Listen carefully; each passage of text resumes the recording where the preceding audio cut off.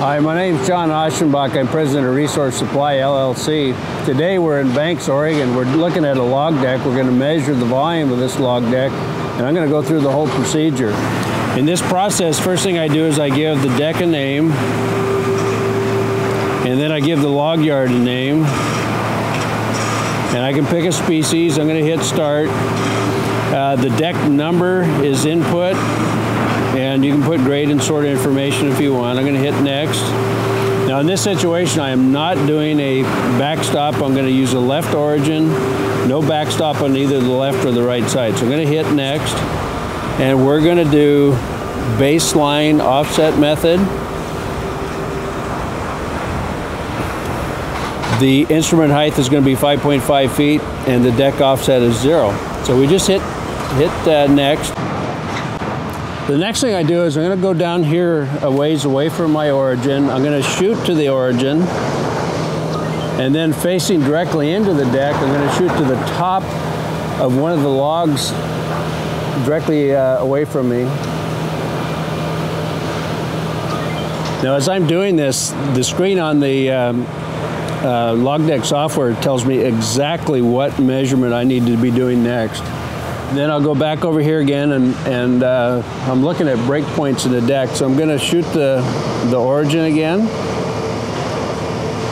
and it tells me right here that I need to shoot the top portion of the deck, at least the portion I'm facing into. I'm shooting my third deck shot.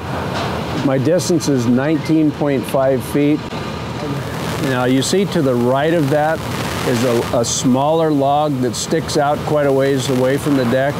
We do not want to shoot that smaller log because the way it sticks out, we'd get a bad inclination angle to it. So what we do is we pick a log and a point on a log so that we get a good representative sample of the true profile of the deck.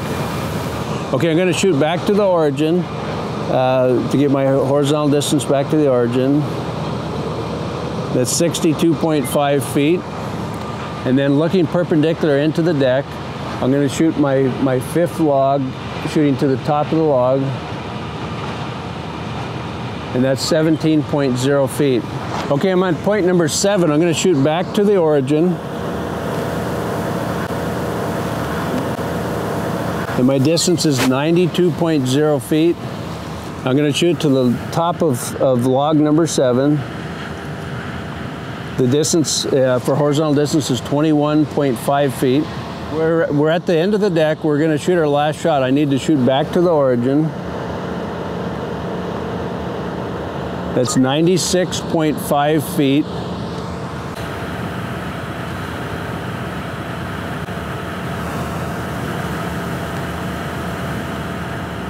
It's 21.0 feet.